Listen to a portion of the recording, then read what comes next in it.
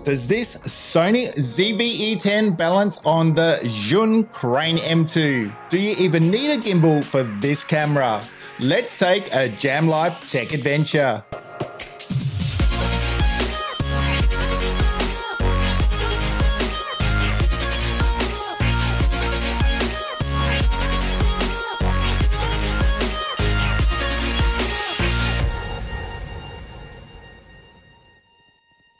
Welcome back to Jan Live Tech Talk. So our Sony ZV-E10 finally arrived, and as you can see, it does balance on the Zhiyun Crane M2 with the 10-18 f4 lens attached.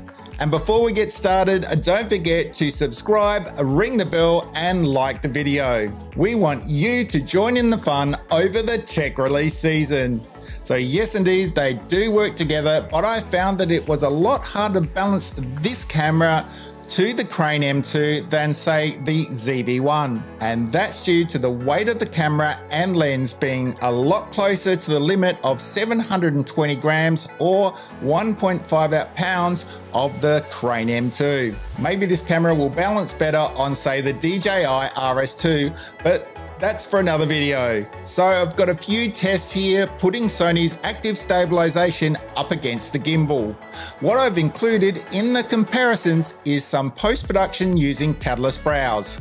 And the results were, well, I'll let you be the judge of that one. So here's some tests done in Sydney Harbour, so enjoy. So the first of these tests is the handheld tripod test. Just trying to hold the camera as steady as I can, so it's like it's sitting on top of a tripod. You can start to see here just how well Catalyst Browse does perform.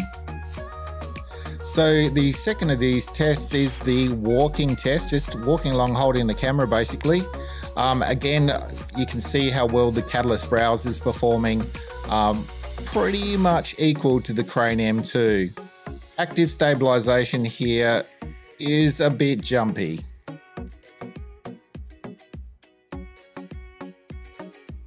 Okay, so here we have a slow pan test with Catalyst Browse included once again.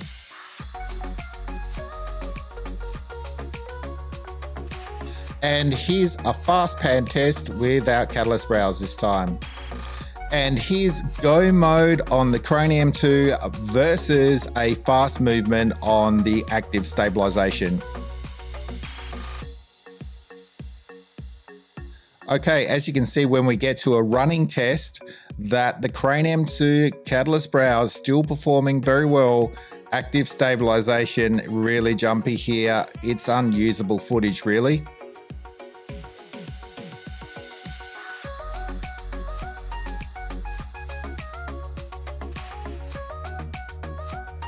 Okay, a walking vlog test here. This is what most vloggers would use the camera for. And you can see that Catalyst Browse and the Crane M2 doing a really good job. I think the active stabilization could be fixed here with a warp stabilizer in Final Cut Pro or Premiere. Okay, my best attempt to run up some stairs here. You can see that the Crane M2 doing a good job. Active stabilization, yep. I don't think this is salvageable, unusable footage again.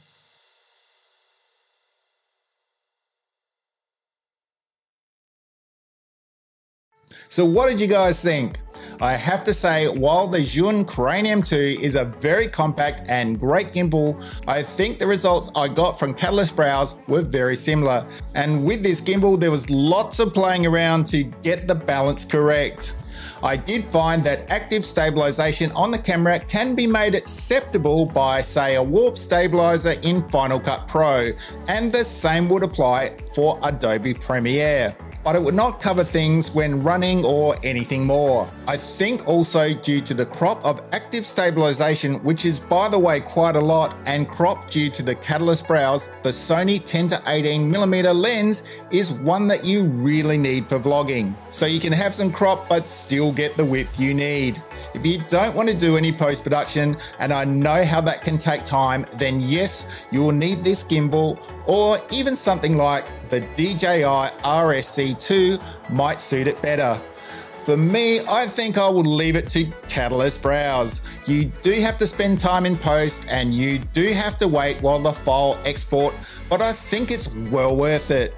Sony Active Stabilisation is not quite at the level where I would trust it for everything. It does not work in low light either. Remember, this camera has no eyepiece, and the active stabilization is electronic and not mechanical, but you can fix it up to a certain extent with warp stabilization, like I said. But what's your opinion on all this? Will you be buying a gimbal to match up with the Sony ZV-E10? And if so, which one? Or do you agree with me that Catalyst Browse and active stabilization will do the job for you? Please let us know in the comment section below. As you guys know, we'd love to hear from you.